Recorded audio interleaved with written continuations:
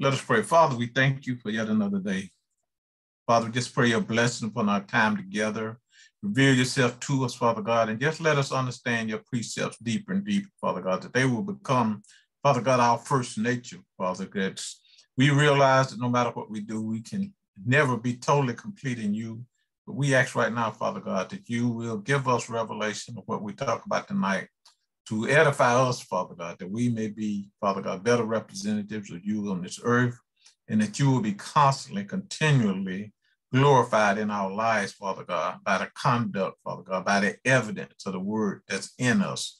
May we, Father God, receive it and put it into practice that all may see and glorify you. In Jesus' name, amen.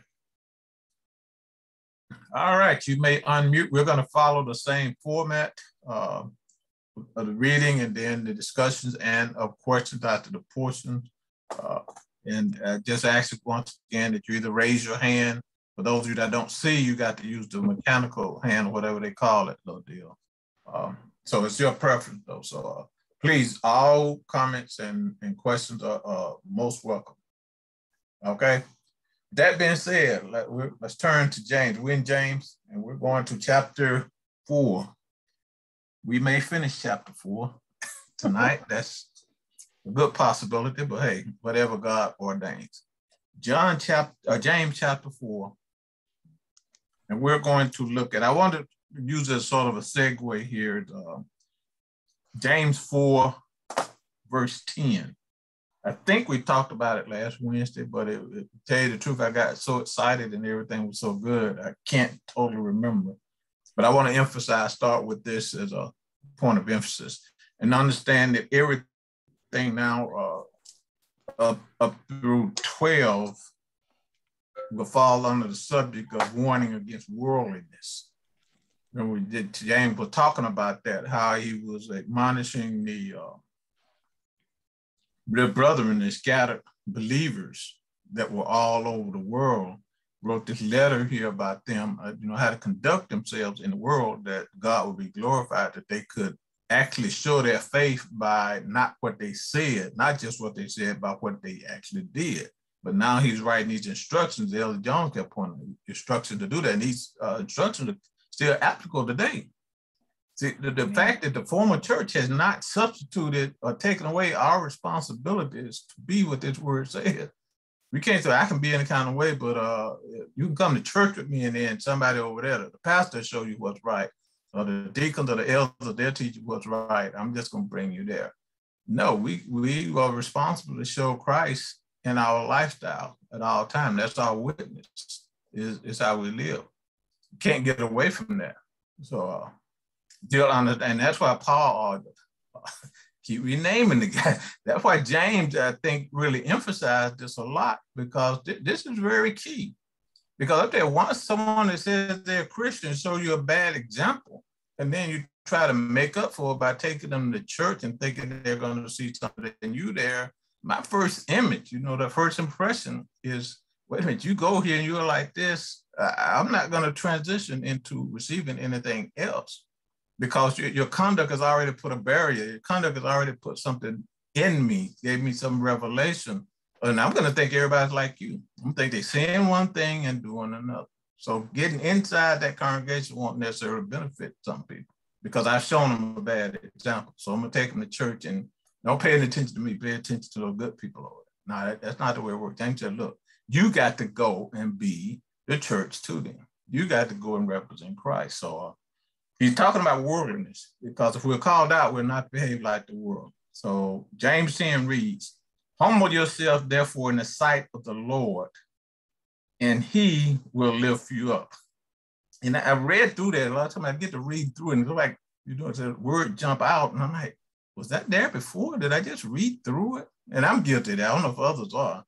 Because when we talk about humility, it says to humble yourself in the sight. James is telling us to humble ourselves in the sight of the Lord.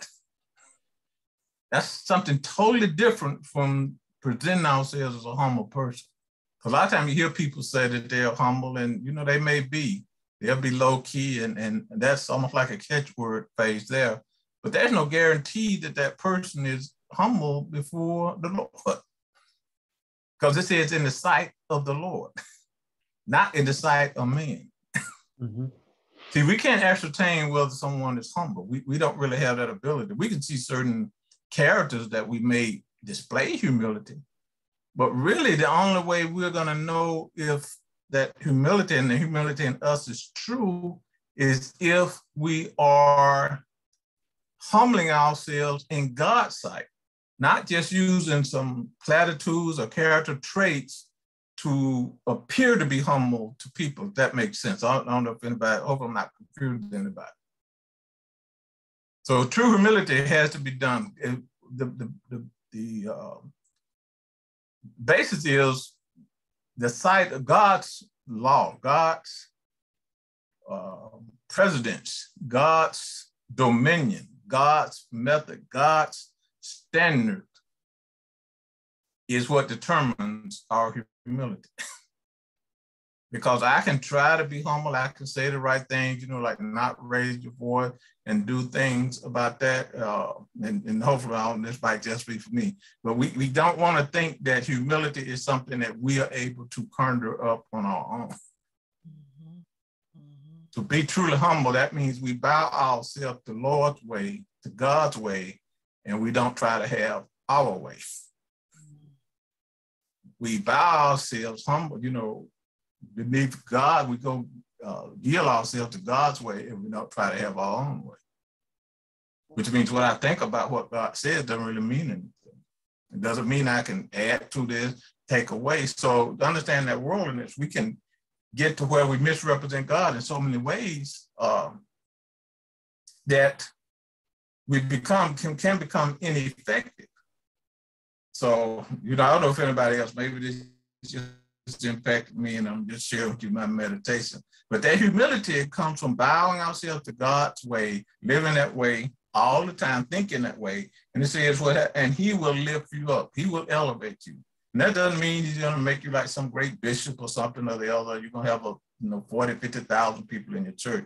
That just means what God is going to do, because we humble ourselves before in his sight, he is going to, with our humility, he can elevate us above the world system, which means a situation you're going to be in where people may hold a superior position to you, but they are going to be subordinate to you according to God's will. Mm-hmm. Mm-hmm. I mean, we don't go in and take charge, but by God elevating you, you will get favor over people that have more worldly authority over you because you live God's way. Mm-hmm. Good word. And I hope that is making sense. That means we don't have to contend. We just keep bowing ourselves, because I think all of us, we open it up, have testimonies of having been in the workplace in some places and seeing things where people were deliberately doing things, and because I got some, and I know my wife had some, doing that, but then at the moment we be still and like, I'm not going to contend, I'm just going to turn this over. I'm going to keep living the way God had me to live, irregardless to what goes on here. And then you look along, like, boom, this evil boss is gone. Mm-hmm. This person here will be all of a sudden gone somewhere. Sometimes the people might get promoted out of that position. Things happen with God, but he elevates us because he doesn't want us stressing out over worldly things. So that elevation is kind of like an airplane rise above the turbulence when you're flying. That they go to a cruising altitude to get out of the clouds so they can have smooth sailing. Same way God would do for us spiritually. Now, that doesn't mean we don't have challenges. We got to understand that humility is a powerful thing. So if you see yourself as having been elevated in a situation, if you trace yourself back, it is a direct result of your humility towards saying, okay, God, you got this. I'm not going to try to devise ways to contend with this. I'm going to just continue to do what you tell me to do. Because then the results are up to God. So that's probably a long opening. I don't know if anybody got any questions or comments about that. I don't see any hands. But that's an important part there. So humility is important. No question or comment? Okay, we're going to move on. We're going to finish with the warning of worldliness, verses 11 and 12. And it reads, do not speak evil of one another, brother. I didn't think you would have to write something like that, but obviously you had to. He who speaks evil of a brother and judges his brother speaks evil of the law and judges the law. But if you judge the law, you are not a doer of the law, but a judge. There is one lawgiver who is able to save and to destroy. Who are you to judge another?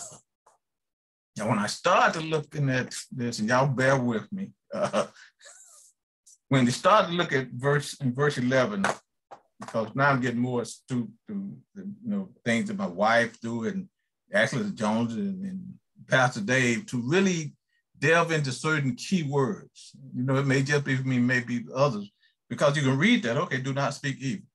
And I guarantee you, we go around, when you think evil, everybody may have a different view or a perspective of evil. Because me, I'm thinking evil is really maybe like lying on somebody, just saying nothing really bad about them all the time, or mischaracterizing them. Well, sort of that way. But evil, I want to, the root word for evil, I want to expound on it. This is out of verse 11. Listen carefully to what the root word for evil has used here means. And I find a new word out every time I do this.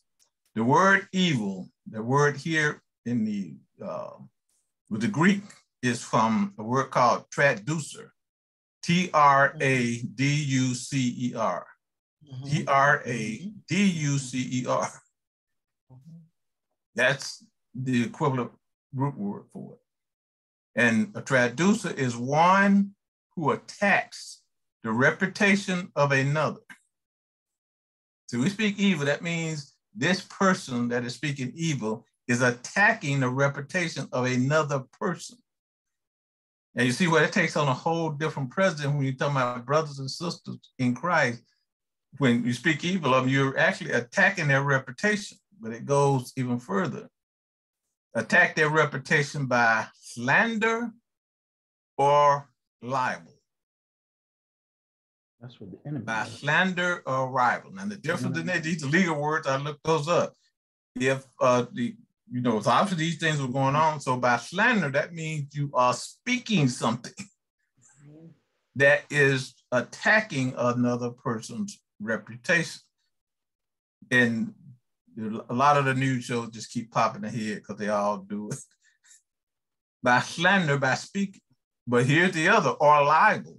The only difference in slander and libel legally is libel is something that you write about someone that is libel, is evil, who is an attack.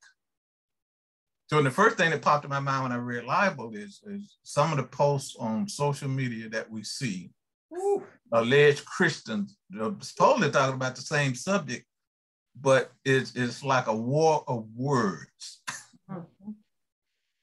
So James is saying right now, if you are speaking evil, if you say something that attacks somebody's reputation, or if you write something, and we can take that in social media, if you even put something on there that's great, because the person said they are, and I go on Facebook and type this little deal about it, or put some kind of little symbol in there that degrades, attack their reputation in any way.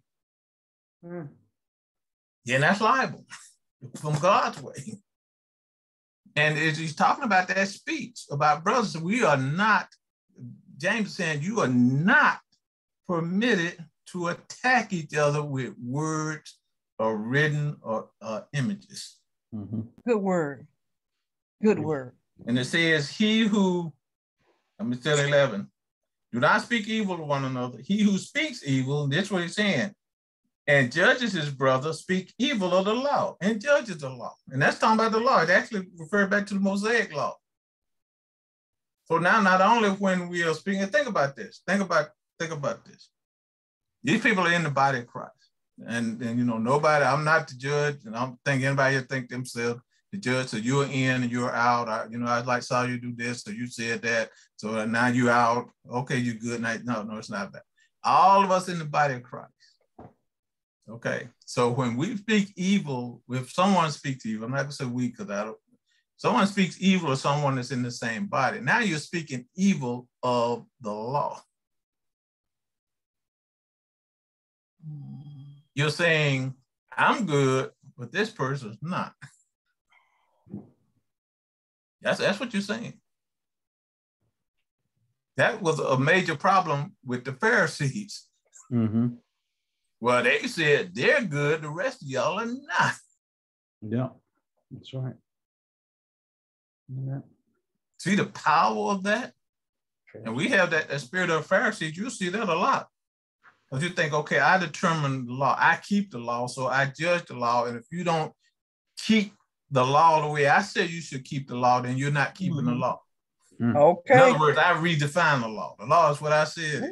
It's not like that guy just make stuff up. That's what we're doing spiritually. We like saying, okay, the Mosaic law don't really apply because you don't follow all this. I do. So you're unworthy of me. See, that is evil. Because it says you judge your he who speaks evil of a brother and judges his brother speaks evil of the law and judges the law. See, not only that, now I have, I just use myself as example. If I do that, now I've set myself up as I know the law better than you. You need to be like me because I know what the law is.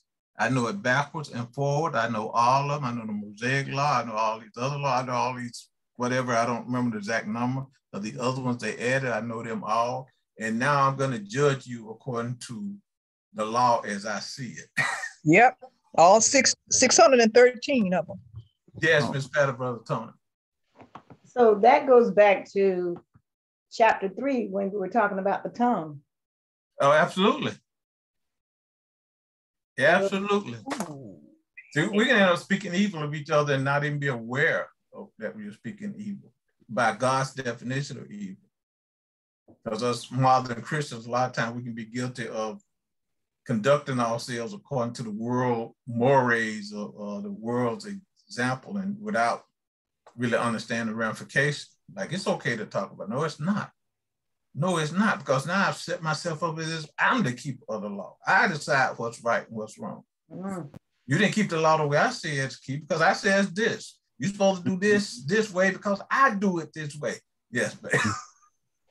I was looking for a scripture here, because when you did that definition of evil, even in your speaking and even in your writing, and this just came to my rock what Sister Pat just said. So even if I write something about somebody, and I'm professing that I am in the body, I'm really writing it for myself because we are joined, we are connected. Right. So and concerning the tongue, what Sister Pat just said, it was a scripture that your tongue is a ready writer. I think it's in Psalms 47, Psalms 45, or one of those Psalms. He said the tongue is I like to go to the scripture because that what came to my spirit was our tongue is a ready writer. And whatever we speak at times, that's what's being recorded. We think not. If you go all the way back to Genesis, all the Most High did was just speak, and there it was. Right. So his tongue is a ready writer. So when we get to Psalms, I was trying to find it. I'm gonna digress. Yeah, I'm gonna find it, then I'll come back. Okay, but you're right, and understand that even though it's correct, now don't limit it because it could be writing. You can do a post, Right, that attacks somebody else's reputation. See, instead of edifying, you're trying to tear down.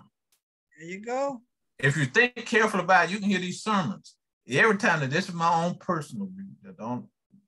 Please, I'm recording my own personal view. One thing that I detest hearing is alleged pastors giving alleged sermons, and they're quoting a bunch of statistics and some things that they read somewhere that pertain to one people group and certain behavior, and trying to document that using statistics that they read in some book. You're vilifying whatever group because you're trying to look at statistics and justify a certain behavior. Now you're casting a reputation. Well, you vilified me? I didn't do any of that. See, that's not that is, and you wouldn't see it. I know they thought, oh no, that's kind of all right. That's what's written. That could be accurate. That could be accurate.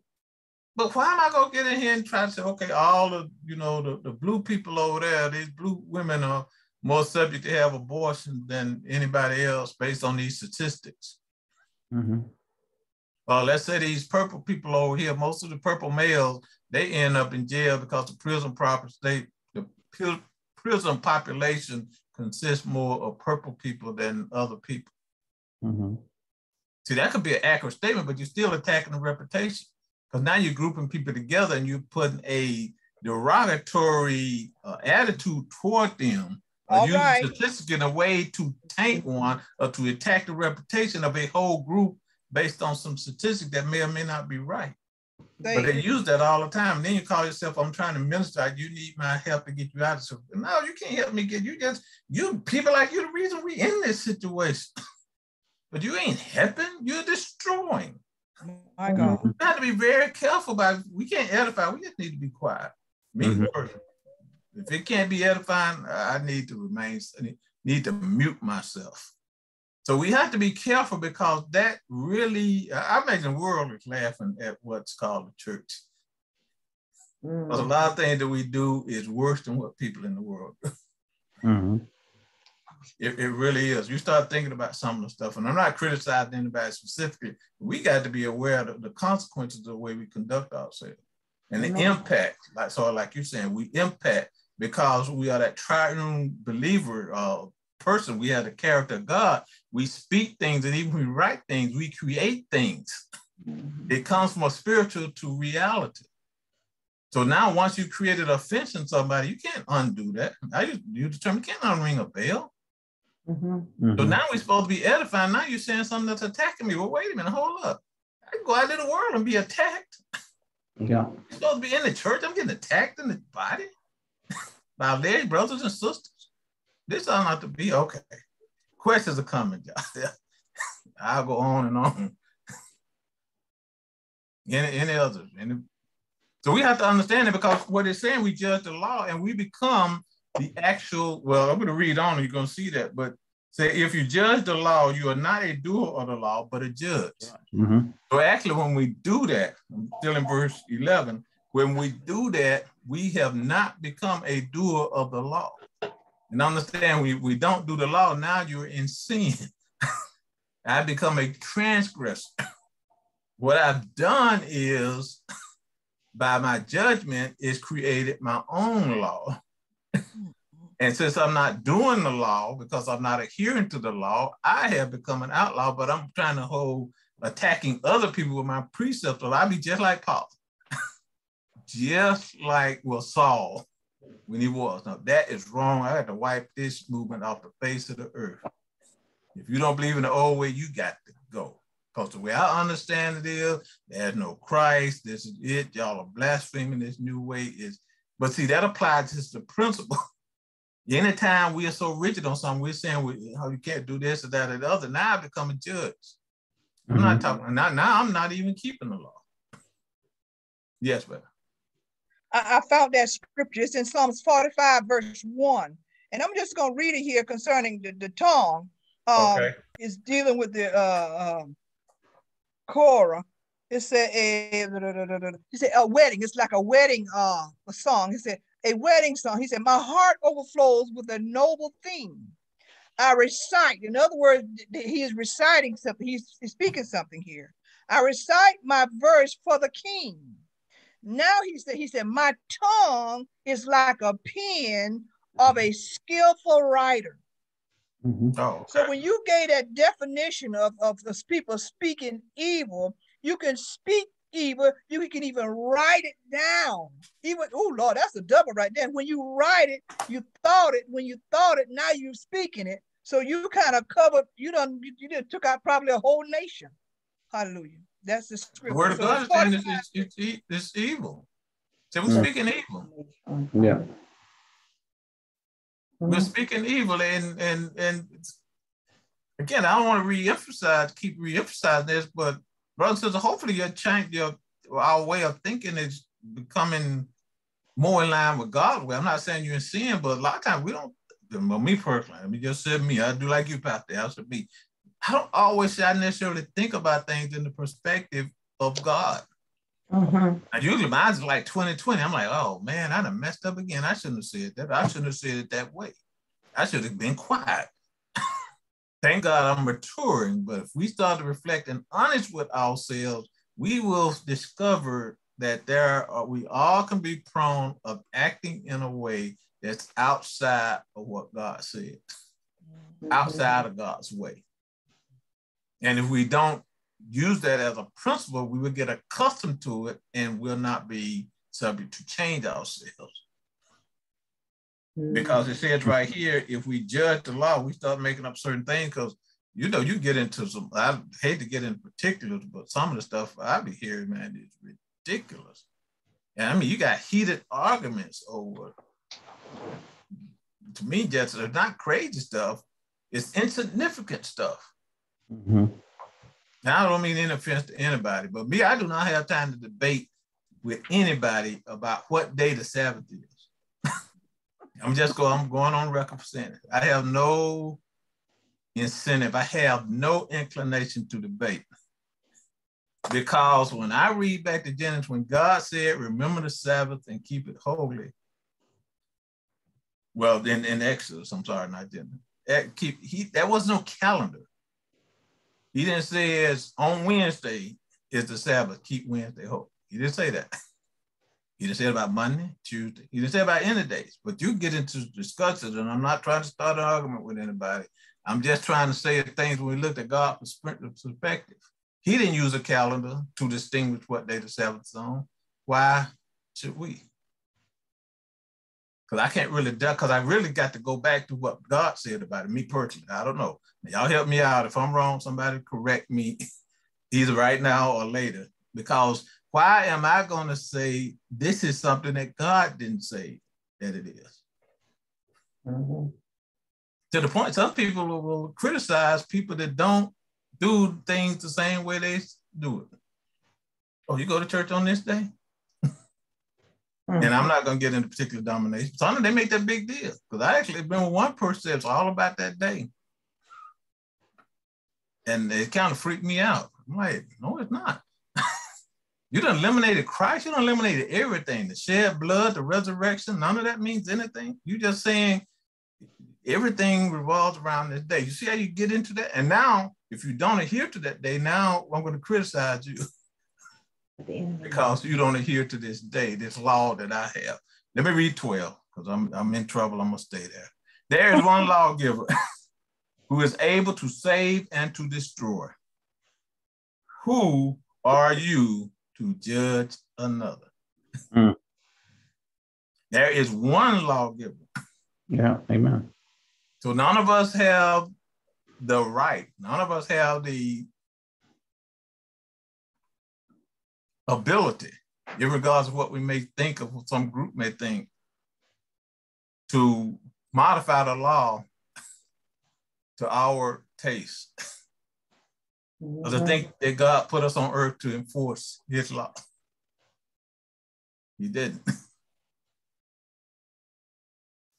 Because he's able. Only the Almighty, the Most High, is able to save and to destroy. So who am I to pronounce judgment over people? Now, I got no power. See, I would be subject to the same law, the same position. That's why I want to read all the way back to 10 with that humility. Because guess what? When you start to judge, you're not being humble. Because God is thinking, well, wait a minute, you in my arena now. What you doing in my seat? You're trying to put on my robe, put my gavel down. Get out my seat, take off my robe, put down my gavel, and get down there in the prostrate position before me where you belong. Now I'm paraphrasing there. I hope we understand that, but that's what we do. See, we don't really think of that. Because sometimes I remember how my sons used to be when they were younger. They would like to try to walk in my shoes. And I think it's natural. Anybody have kids, they probably did. There's nothing wrong with that. But there's one thing, their feet wasn't big enough. They walk around like 2 or 3 years old, and they trying to walk around on a 10 and a half. Same thing, we try to take over God's position. God like, nope, I got this. You're not big enough to sit behind this chair. You're not strong enough to lift this gavel. You are not holy enough to wear this robe. And you do not know enough to try to make proclamations of what's right and what's wrong in other people's life. Mm. Says, who are you to judge another? Mm-hmm. That's a good question. I got to remember that. I like that. Who am I? Still think about that now. I'm not grown enough to judge somebody else. Wow. Questions, comment before we transition to the rest of them. Mm. Y'all like me, let it soak in. Oof. Like that marinade into a good steak. Mm-hmm. It's kind of powerful when you think about it, though. Mm-hmm. Because for nothing else tonight, I want us to leave, and I want to leave with a really definition of what evil is and what true humility is. Truly humbling ourselves, not that little fake humility and stuff. It is actually being subjected, placed my will below the will of the Most High. Matter of fact, in the purest essence and the strongest essence, so what Christ said, Christ said, look, I only do and say what my Father tells me to do and say. Mm-hmm. I don't do stuff on my own. I'm not operating on my own here. That's word. That's word. To the point that when the disciples said, well, show us the Father. Christ said, wait, but you've been with me. If you've seen me, you've seen the Father. Mm-hmm. I'm his direct representative. I act and do. Everything you see me do is directly from him. Hallelujah. Yeah. Like you don't need to show you anything else. He's showing you me. Now think about it. We believe we get to that point where we can boldly make that proclamation. If you want to see God, follow me around for a while. Ooh, sound like Paul there. You sound like Well, Paul. if you don't want to see God, follow me around for a while. But think about that though, because I know a lot of you, and I would, not to puff y'all up, I would be confident in people being able to observe you and seeing a large measure of God here on earth. Mm. I know y'all known a lot, most of you, close to 20 years, some of you over 20 years. But that's where that's what this letter is about, to get us in that position where our conduct carries so much weight and is so in line with the word of God that people will see us and see the Father. Wow. Amen. Wow. I mean, that sounds lofty, but it's doable. Now, will we do it 100% of the time? Me, no. I don't know if any of you can make 100%. Let me know, because I need help. But I would be comfortable with making that proclamation and taking the rebuke when I miss the mark. But that should be our goal.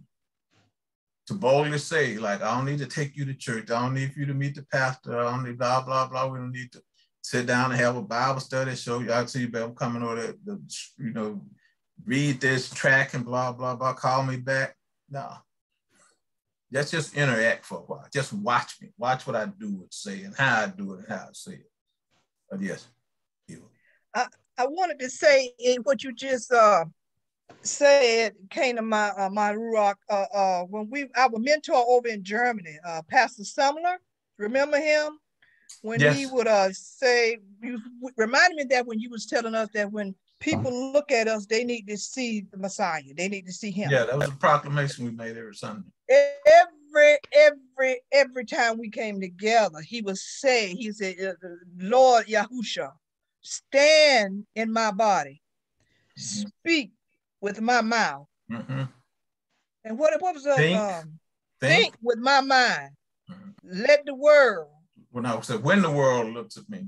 When the world looks on me, they see you. That thing was powerful. That was our proclamation. Every time we met, sure was.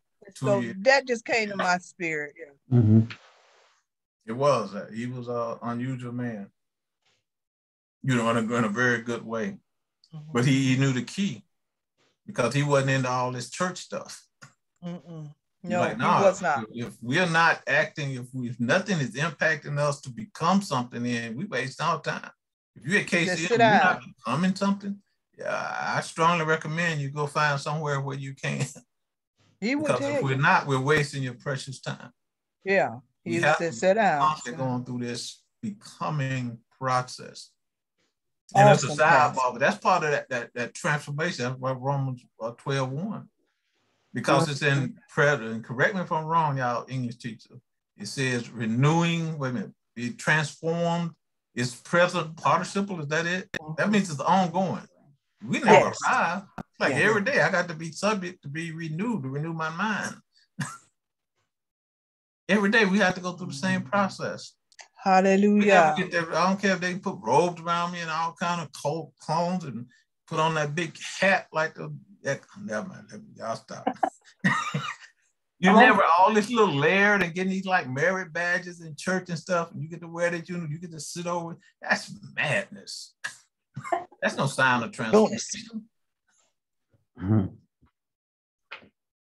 But it's simply that, and that's why I love James. It's simply this basic: am I doing what I know God would have me to do? And I'm not just giving lip service to it. I'm actually doing it. I am becoming. Yeah. Like Can in I say James something? John 1:14. Says in the beginning was the Word was God, the Word was with God, and the Word was God. And then I think in John 1:14 said, and the Word became flesh. Think about the concept of that. The Word became flesh in the body of Christ. He became the embodiment of the Word of God. Yes, yes, yes, yes. That's what we ought to be. Hallelujah. We don't have to be a Christ or God to become the embodiment. Once we humble ourselves before Him and make His word the chief thing, now we become the Word in flesh. That's it. And when you start thinking, oh Lord, I'll start, y'all just help me, I'm gonna start preaching in a minute. Because if you start to look at Ephesians 4, the responsibility of the fivefold ministry is not really to build a church and keep adding people to it. It's to mature those people that to the point that they don't need a teacher. He said to come into the full knowledge of Christ. That's the word. The church is not to get more people there, it's to get people to the point that they don't really need to be taught. You gather church to celebrate with your brothers and sisters. Yeah. Because that's the role of it. If people keep going to church and they never change, that church not doing it. They need to close down. Come on. They need to bulldoze it. That building is not there to keep people in kindergarten for the rest of their life. Spiritually. Ooh, okay. Okay, all right. I just want yes. I just wanted to say when James was writing when he was writing this book here to his brother and the tribes, can you imagine if how can we as the body, how can we as believers get these instructions, follow these instructions that James is writing to his brethren? That's the only way that the world gonna see him through us, because that's the only way they're gonna see it. I'm not saying that we got to be a representation of the word that becomes what? Flesh. Don't get me wrong, we're not a God. That's not what I'm saying. But the way we act, the way we talk, the way we speak, the way we treat one another, he was telling them and giving them instructions that this is things that you need to look out for. Your tongue gonna get you in trouble. Your mouth gonna get you in trouble. All this stuff gonna get you in trouble. But you need to make sure that you are not the judge. Who are you? Who are you? Ooh, Lord, I've been delivered tonight. Hallelujah. Again, thank you. I'm fair. Oh, amen. Anybody else questions or comments? So you like me, it's just like I want to go on. I'm not going out there. But it is an interesting principle of the ability that we have. And again, it goes back to, I think, what Sister Laura was talking about, how we have to unlearn some things. Because I'm not necessarily criticizing church, and it can be full of people that are excellent, people that are saved, and what I know going to heaven, but you're not taught the fullness. Because sometimes I start listening, y'all know me, I think some of the elders probably know, I'm like, man, this is going to sound like blasphemy to some people. I bet you still some now, because I've been someplace, man, your pastor's insane. What is he, that fool, talking about? What Bible is he reading? You know, in some way, I'm not saying it's a bad, I don't, try to be a rabble-rouser or anything of that nature. Matter of fact, I'm still on the journey like everybody else. But I do know one thing, that we have to reach the point that we know what we know. And then we got to know what we don't know. All then right. we got to be subject to understand, okay, I got this, I didn't quite get that. Oh, that's what that means. I got to stop doing this. I got to start doing that. And it's not like you come to us with some checklist, okay, the Holy Spirit will tell us, you need to stop doing that. You need to start doing this. You need to stop doing that. You need to start doing this. Hallelujah. And as you mature, guess what? It's going to constantly change. Yes. So that's why one time, it's not like the cookie cutter. Everybody so do the same thing at the same time. That's wrong. But you understand there is a process, a transformation process that we have to go through.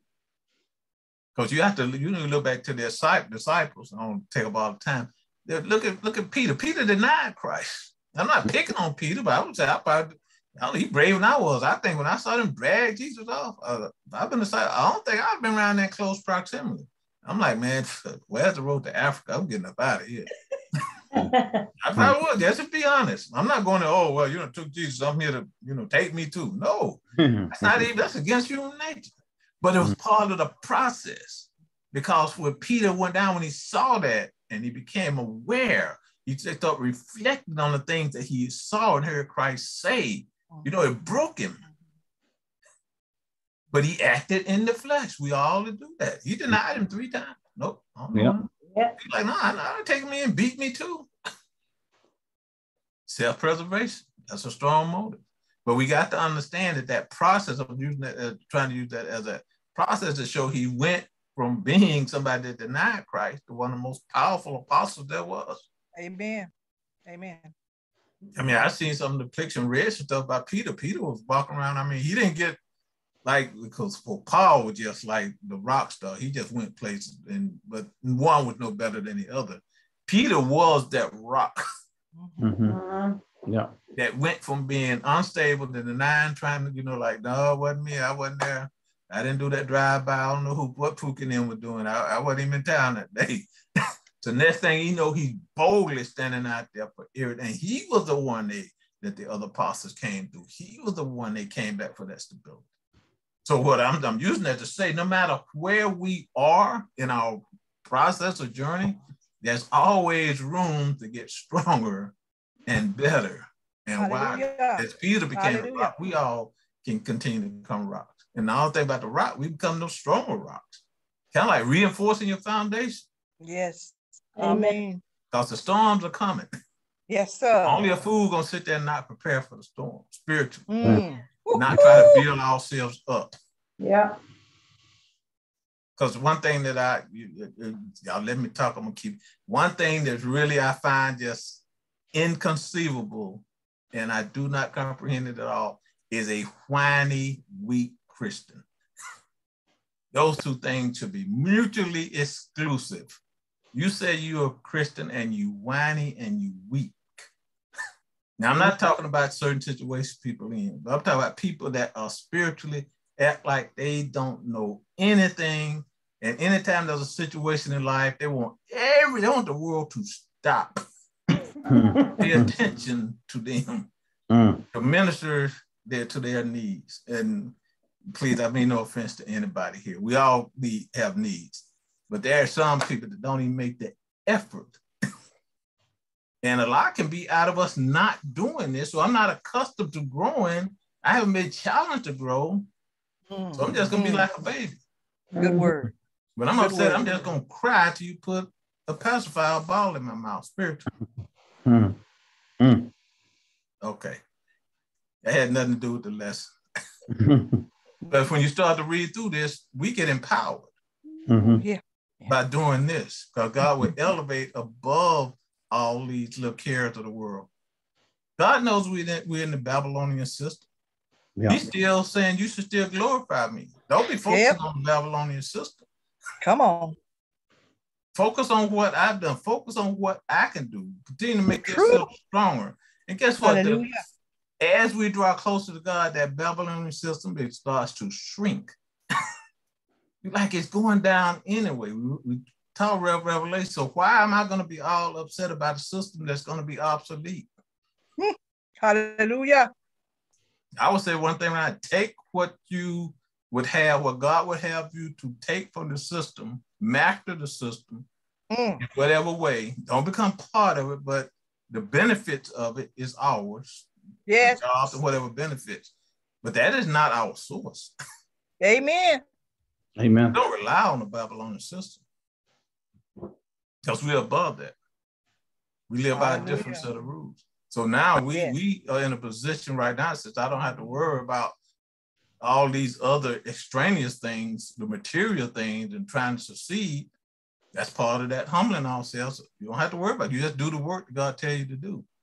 Your success is guaranteed, because wherever you are is where God has put you. So why can't I be satisfied there? Why am I striving to do things that God ain't telling me to do? Why am I putting a list, a limit or a bottom line? Why am I saying, well, God, I'm only making 100K. I thought I'd be making 250 by now. God, like, no, are you starving? Is all your bills paid? Yeah, but come on. I only got this mid-sized Beamer here, and I want a 7 Series. You know how we can get sometimes? Start comparing ourselves to the Babylonian system. Yeah. Woo! That's a word. They spiritually do that. And now we want to take steps to try to get it on our own. And it's not about the thing, it's about the attitude. Where we're not coming there. Well, you see how all this started to tie together. Let me read the rest, because we got to finish. I'm going to finish 4. It's going to be my fault if we don't. 13 through 17. I'm going to read all the way through. Any questions or comments we will address then. First, James 4:13 reads, and this is a warning against self-reliance. Come now, you who say today or tomorrow we will go to such and such a city, spend a year there, buy and sell and make a profit, whereas you do not know what will happen tomorrow. For what is your life? It is even a vapor that appears for a little time and then vanishes away. Verse 15, instead you ought to say, if the Lord wills, come on, we shall live and do this or that. But now you boast in your arrogance. All such boasting is evil. Come on. Therefore, to him who knows to do good and does not do it, to him it is sin. See, James is like the hammer. He ain't that fancy, but he just drives the nail in. Yep. Sure. And when I look at this, it doesn't say to not have confidence, because confidence would be in God. That's why I think God took me back to verse 10 on the humility. So I don't think as believers, we ought to be confident, but our confidence is in God. We don't claim things that, oh, I'm going to do this. I know this is going to happen and that's going to happen because I've done X, Y, Z. Now I'm going to do this. This is going to, no. Yeah. And he simplified it there, said, we to know, because if we humble, you will pray, and he gives the way we should say it, so we don't know. Because that self-confidence gives the impression that I've already figured this out and I'm getting this under my own power and strength and authority. Amen. So would you consider self-confidence pride? Yes. Okay. Now, don't mistake that, because as believers, we must be confident. Yeah. Right. Yeah. But not in our own strength, but not like I can do it. I can't do it. Amen. See, what happens, that confidence, once as we become so assured of what God does, we do speak boldly. We may not phrase it that way, because at times I know and I don't be guilty of claiming things that I know are going to happen. But you get a revelation for God. It's certain, I guarantee you, if we go around, there's certain people that know I should do this and I shouldn't do that. God has already told me, do this, don't do that. Do this, don't do that. See, I understand that process is ongoing over and over. What James is writing is that we shouldn't think that in and of ourselves, I can make proclamation is going to happen. Because actually, James said, that's evil. That's right. You're making yourself God. Yeah. Yes, Miss Pat, Elder Barn. They were blatantly arrogant. They said today or tomorrow, such and such city, they will spend a year there and engage in business and make a profit. I mean, they were blatantly arrogant. They had it all planned out. And where was the Lord in all of this? He wasn't. Yeah, they had a plan, and James just rebuked. Yeah, he told them what said what they should say. But in 16 it said, but now your boast in your arrogance. Yeah. But now you boast in your arrogance. And 16 says, all such boasting, not only these, any boasting like this out of our selfish flesh, he says it is evil. And a lot of times, and excuse me, yeah, if you're careful, just one thing I used to use when people were ministered, I like to listen to the pronoun, not to judge. That's just me. That's one of my idiosyncrasies. Because I found over the course of time, people that repeatedly I when they ministered on the alleged anointing, I start toning them out. I'm like, homeboy, you ain't nobody, just like me. But if you real carefully listen to the way people say things, you learn what not to, I had that euphemism, raise shields. When I started hearing these selfish pronouns, I started like, well, I got to tune you out. And I'm not criticizing anybody. I'm not basing on any particular person. It's just something with my way I'm tuned. It's almost like you can sense when a person is really submitted and God is coming through them, using them, as opposed to them just having a gift. Because one thing about things from the spirit of the Antichrist, if we are careful, it will be revealed. We just have to listen to the nuances. Because Satan can mock the true anointing real close, but he cannot duplicate it. He can only imitate it. And we listen, we'll know that this is of God and that is not of God. Is the hand still up over there, Elder Barnes?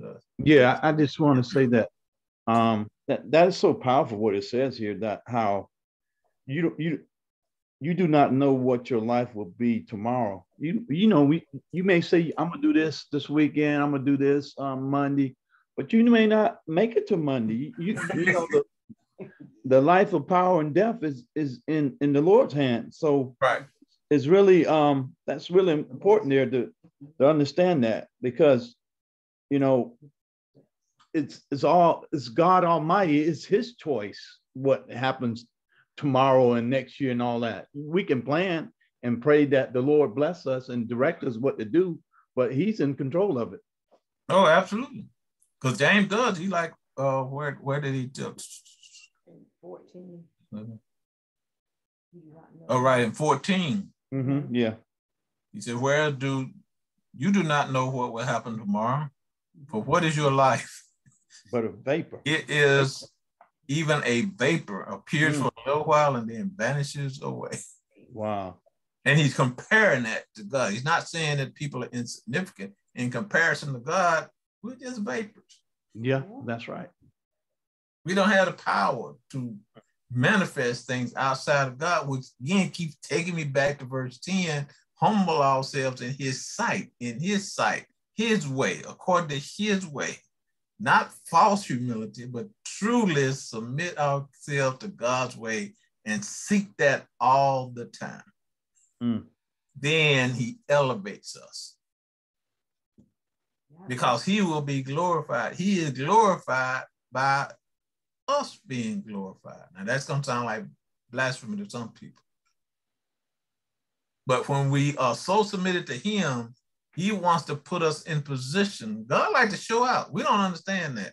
He doesn't like to show out in a negative way, but he likes to show out through his children. Think about your own children. Don't you get proud when your children do good stuff? We celebrate with them. It can be little things.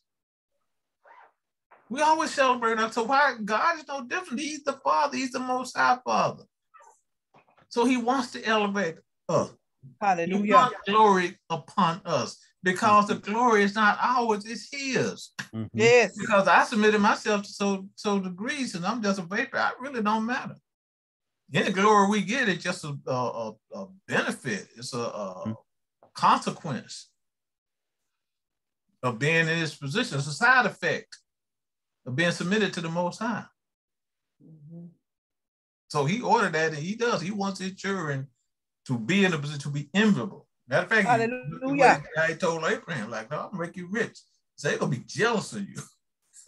I'm gonna hook you up so the whole world gonna be jealous of you, Abraham, because I got you. Guess what? That principle, that was just from Abraham.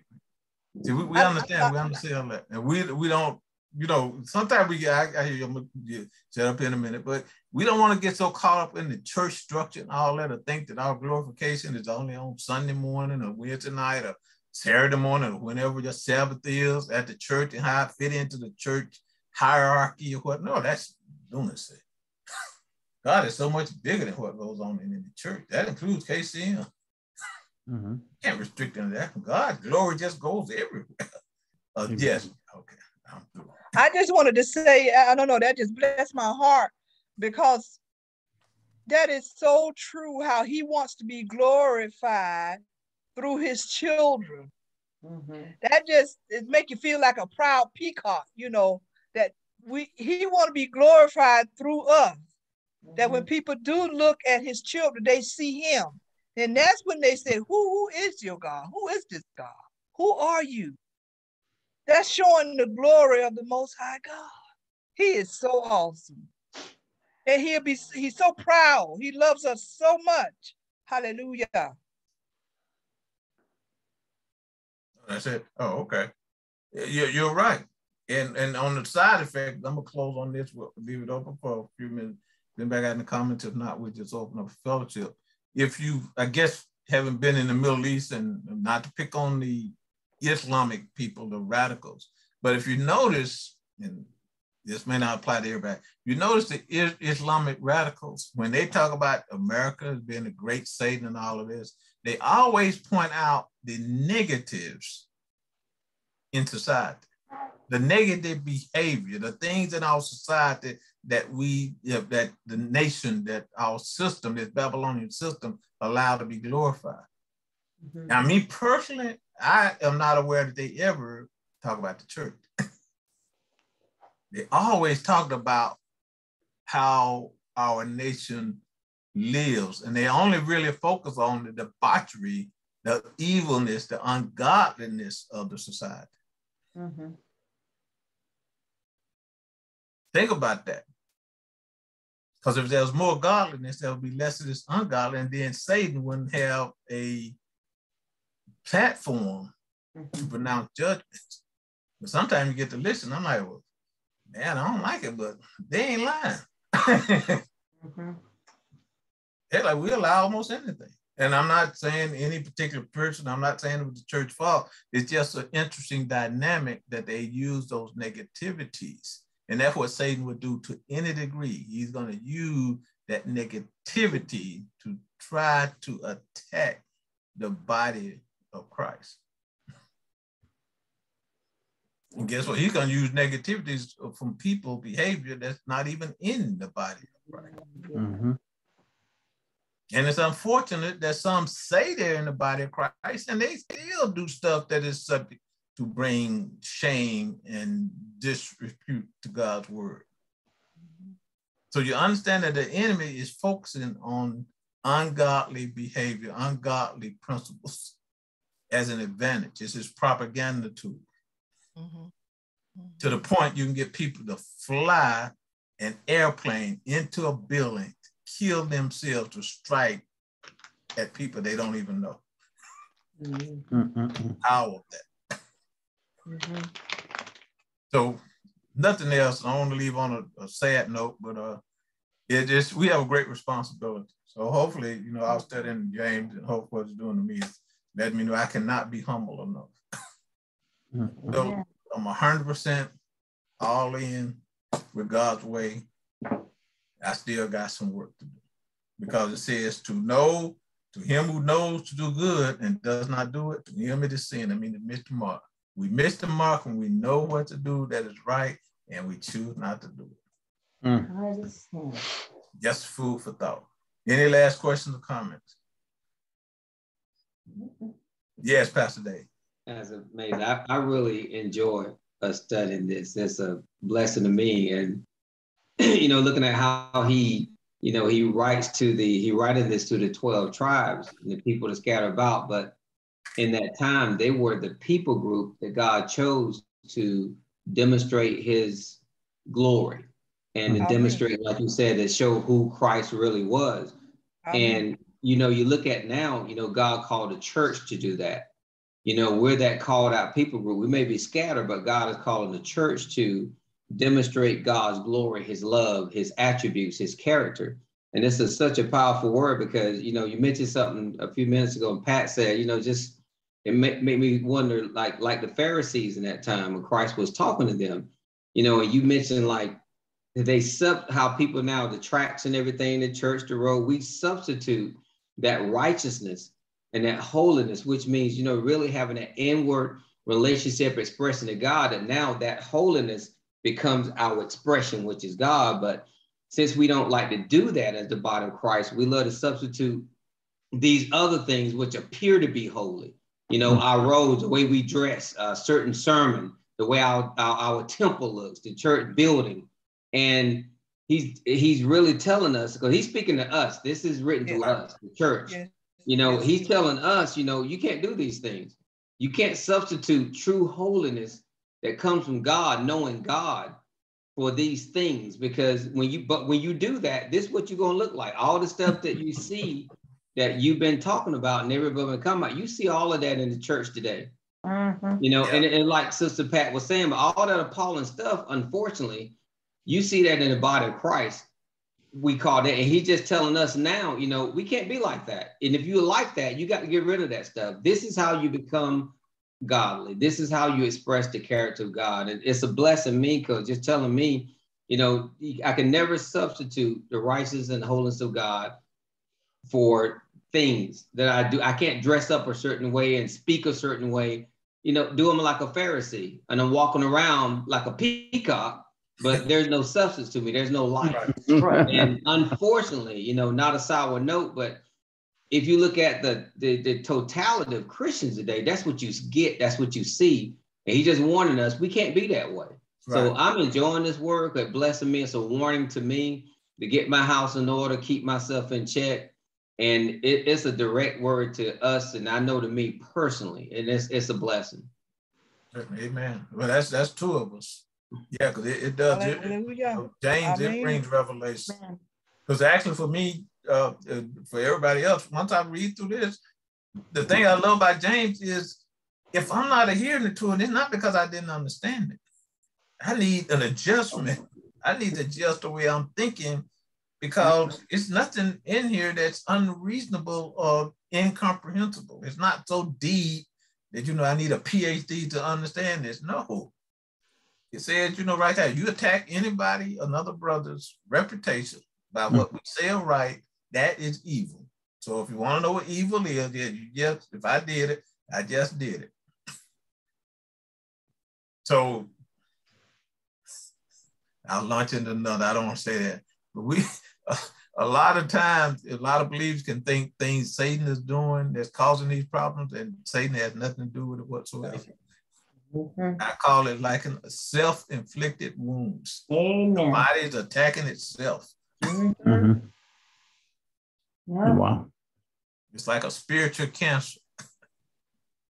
And it's easy. It can be easily removed by humbling ourselves and letting God direct. And well, I thought repeating myself, but it is so powerful, and the thing about it is so simple and so easy. Amen. You have to crucify our flesh to do it. And you had your hand up, Bo? Yeah, Yes. it's not. I'm not going to be very politically correct with what I say, but James makes me think of, you need to check yourself before you wreck yourself. I like that's that. what comes. James make you check yourself before you wreck yourself. Yeah. I like that. You just summed up the whole book in that sentence. Sister Angie. Because you're right. As Pastor Dave talked, a lot of times we can be guilty, especially if people get in leadership. Because see, I done been to many places, saw so many what I call clown shows, spiritual malpractice, that I don't want to recreate that. I'm trying to forget it, but but you're right. Because we're not keeping the main thing. We substitute it with a bunch of glamour. I call it the sugar high. It looks good and it feels good, but it's not good. I don't go to church to have a good time. I don't. I hear people, oh, yeah, we had a good time in church today. Okay. that means absolutely nothing. But sometimes you need to go in there and you need to get beat down spiritually. You need to hear things that motivate you to change. Don't need to be That's told word. everything's all right by some grinning Hallelujah. idiot, waving a Bible and talking in platitudes. No spirituality at all in it. You got like 40,000 idiots. So yeah, we're so happy. I'm like, yeah, y'all all going to hell. Okay. Okay, baby. Okay. We've substituted too much, and it's aggravating for me. It's aggravating to see all this deception that's going on, and nobody seems to. I wouldn't say nobody seems to know. But the word doesn't support a lot of things that's done. It just doesn't. I'm sorry, I'm gonna get off the soapbox here, but it does. It's actually it's dangerous. Because Satan, I know he got to be sitting back smoking a big cigar, a big Cuban. Oh man, they doing them. That worked for me. I ain't got to attack the church. It's self-destructive. Okay, I'm out. Okay, anybody else? Any more questions or comments before I stop? Go ahead. Very quickly, Pastor Ed, when you said yes, you said it frustrates you, but listening to this, reading this and listening to what you're saying, I don't think it frustrates. It's like me, it grieves me. You get so grieved by what you see. You just get very grieved by what you see because you know what the word says, and if it's applied to our lives, it will change you. There's no way you can apply this word and it does not change you. It's not possible. It's just not possible. It's all powerful. And in the church where we're not, so many times it's not being applied, and there's so many people that think they're right and they're in error. And that should grieve. That grieves me. I know you got to close, baby. Therefore, to him who knows to do good and does not do it, to him it is sin. So it's too much sin in the camp. Okay, 1 minute. And that go perfectly with what I'm about to say right now. And the only thing that's going to drive the sin out of the camp is the truth of the Most High's word. Because I do believe that we as the believers, we have had a pacifier in our mouth so long, and we still put it on that pacifier. If anybody ever seen The Simpsons, that girl walk around with, I don't know her name, that cartoon. She pulls on that pacifier all the time. And that's what I see like, Maggie in The Simpsons. Maggie. She always got that pacifier. And so we as believers, we got to stop it. Yeah, we're going to go to an assembly sometime and you're going to be corrected. You're going to come out with Band-Aids on. But these are things that we know that we need to hear. If you're going to go somewhere all the time and you're going to get something that goes, come out like a butterfly, you need to check yourself. Because whom he loves, he corrects. Amen. Amen. All right, I'm going to pray and we're going to stop recording, and we still have 5 minutes to fellowship after that. Father, we thank you for your word. We thank you for your way, Father God. I pray for forgiveness of anything that said that did not bring honor and glory to you. Continue, Father God, to challenge us to grow in you, Father God, and to be that example, to be the light, Father God, to bring your glory on this earth each and every day. And Father, could you just continue to establish us, Father God, that we can boldly go. And if anyone's in doubt of you, we can boldly proclaim to them to look upon us and what we do, and they will see you in our lives. In Jesus' name. Amen. Amen. Ooh, I love you.